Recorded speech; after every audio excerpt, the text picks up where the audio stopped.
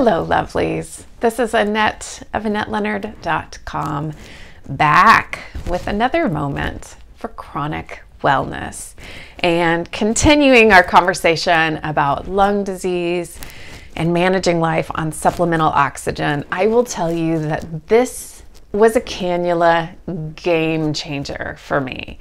So first of all, I am not a terribly fidgety sleeper. Like, I can go to sleep like this and still wake up sort of like this. Okay, I don't actually cross my arms like I'm in a casket, but I can just go to sleep in a position and still be in that position in the morning. So it's not as though I'm having a fight with my bed sheets every night.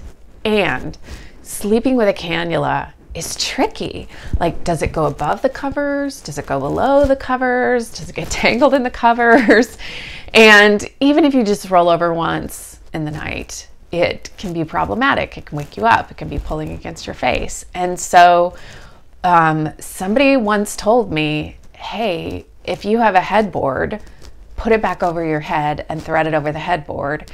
And it was like, ding, ding, ding, ding, ding, game changer. And I suspect that even if you don't have a headboard, this can work. Although, having slept at hotels and having tried this, it's much easier if you have just sort of like a little place behind you. Even if you hung up like a command hook, I think it would make it easier. So let me just demonstrate. If you take the cannula and you put it back over your head, and you know, they have these little doolollies, and you cinch it up against you, and now it's behind you and completely out of the bed. So then you're not having any of that question of above the covers, below the covers, in here with me, getting tangled up when I turn around.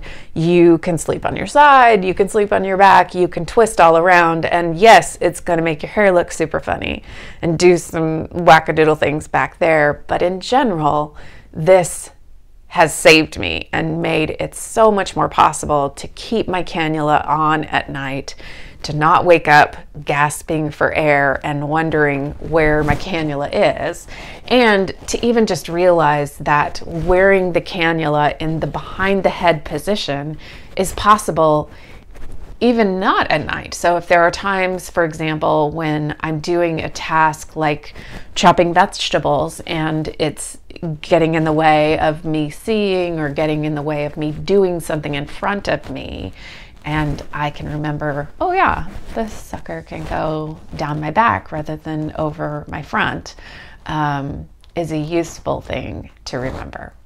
So a final cannula tip for you. I hope this has been helpful for those of you, my brethren, who are out there using supplemental oxygen to get by.